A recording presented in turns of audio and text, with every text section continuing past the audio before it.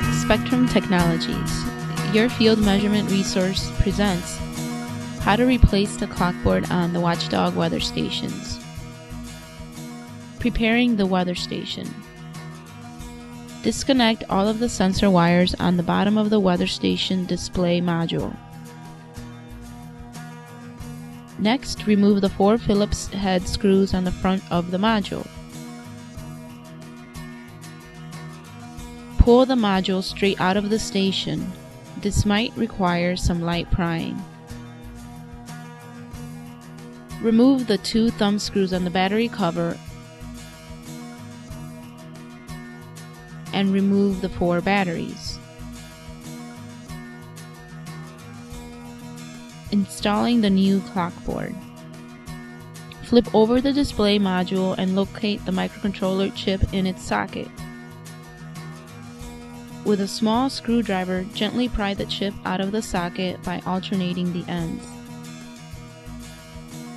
Be sure to grasp the microcontroller by the ends of the black plastic, not by the pins. Remove the new chipboard from its bag and remove the foam insert from the pins.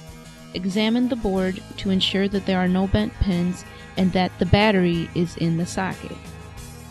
Align the clockboard with the socket on the circuit board. Make sure the battery is facing towards the top of the module.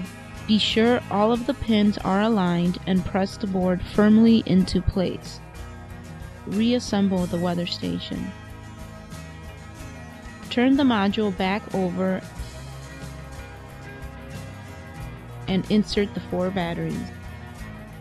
The unit should beep when the last battery is inserted. The display should show the model and serial number. Then it may prompt you to set the date and time. Press the Set button, then the down arrow until you get to time and date.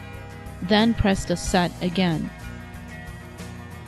Use the up and down arrows and Set button to set the day, month, year, and current time.